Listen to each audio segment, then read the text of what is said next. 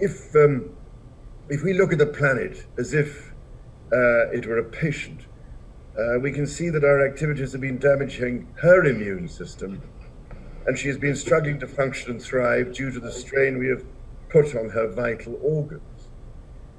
To treat her, we need to restore balance and put nature back at the center of the circle.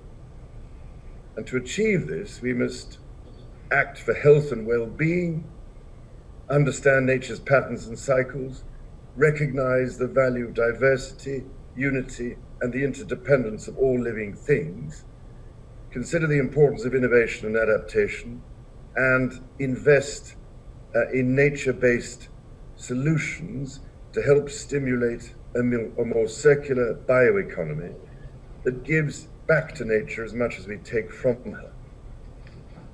Now, I can only hope that as this current crisis passes, we are able to reflect on and shape the type of world we want for ourselves and for future generations. The 75 years after the Second World War saw unprecedented growth, rising longevity, and poverty reductions. But all this put an overwhelming strain on our environment. The good news is that we have many of the solutions to hand. Renewable energy is now cheaper than fossil fuels. Our agriculture and land use can be more resilient, healthy and productive if we do not degrade our land, destroy our forests, and poison our water. Unfortunately, we so often forget that we are profoundly dependent on nature for our lives and livelihood. So, how do we balance the need to rebuild economic prosperity, the need to get people back to work against environmental concerns? Investing sustainably now can be a fast, efficient, and attractive way to reboot our economy. Therefore, what should be the principles that underlie the reshaping of a new and better global economic system? To seize this window of opportunity, I believe we need to do 5 things. First of all, to create momentum for the Great Reset, we need to capture the imagination and will of humanity. We will only change if we really want to change. Secondly, the global economic recovery must set us on a new trajectory of sustainable employment, of livelihoods and economic growth. To achieve scale, we must not be afraid to reorientate our long-standing incentive structures, which have been having such perverse effects on our planetary environment and on nature herself, if we are to reap the benefits afforded by a more sustainable world. Thirdly, we must redesign systems and pathways to advance net zero transitions globally. And in this regard, carbon pricing can form a critical pathway to genuinely sustainable markets. This reset moment is our opportunity to accelerate and align our efforts to create truly global momentum. Countries, industries, and businesses moving together can create efficiencies and economies of scale that will allow us to leapfrog our collective progress and accelerate our transition.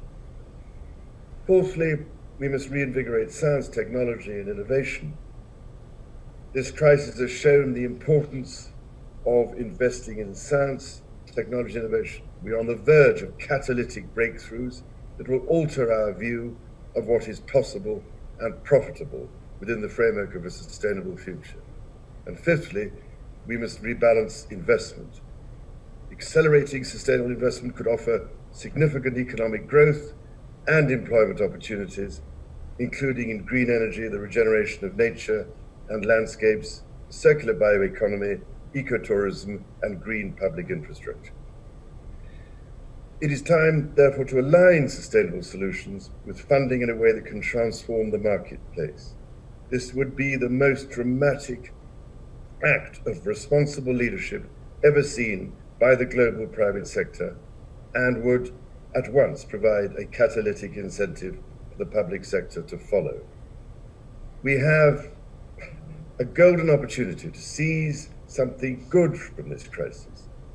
Its unprecedented shockwaves may well make people more receptive to big visions of change, and global crises like pandemics and climate change know no borders and highlight just how interdependent we are as one people sharing one planet.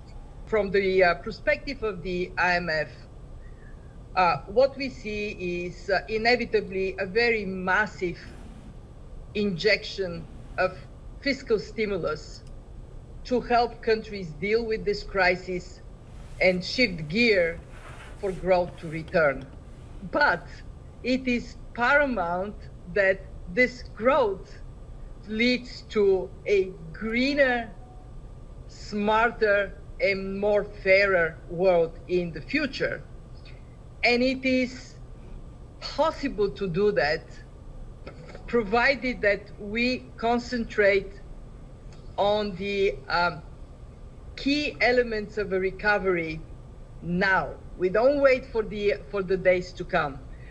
For the fund, what we see are tremendous opportunities. Let me first talk about a green growth in the future. We can put in place public investments and incentives for private investments into low carbon and climate resilient growth. Not only that, but many of these investments can lead to job-rich recovery. Think of mangroves restoration, reforestation, or building insulation, and think of the key sectors for reducing climate intensity, where both the public and private sector can invest. I'm particularly keen to take advantage of the low oil prices today to eliminate harmful subsidies and to bring in place carbon price as an incentive for the investments for the future. Secondly, we know the digital economy is the big winner of this crisis.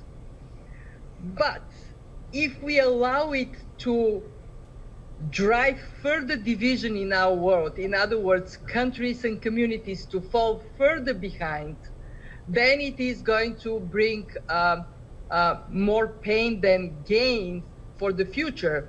So it is critical, and we at the fund work with others to use investments that are going to be supported by institutions like mine, by the World Bank and others, to shrink the digital divide.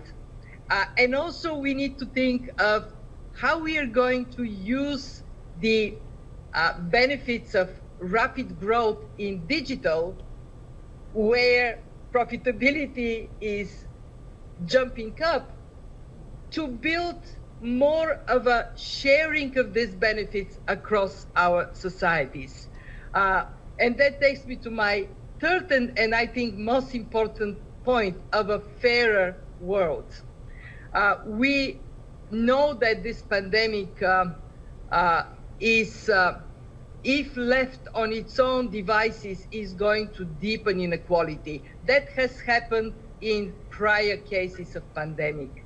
But if we were to concentrate on investing in people, in the social fabric of our societies, in access to opportunities to education to all, in the expansion of social programs, so we take care of the most vulnerable people, then we can have a world that is a better world for all.